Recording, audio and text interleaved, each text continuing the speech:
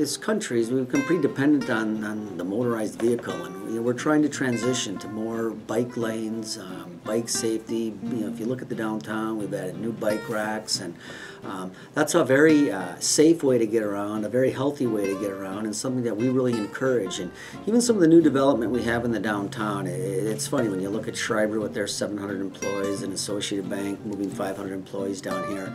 They look at covered parking, but they sure want to know that there's places for bicyclists to park. And as a city, we're very excited about that. So we have the bike lanes, we have the city deck, and open streets we have to promote bicycling, and we have more bike racks, and we're hoping that this is something that people will for sure use during open streets to see the environment, but really continually all year to use their bikes as often as they can, and to utilize the infrastructure that we put in for bikes and for bike safety.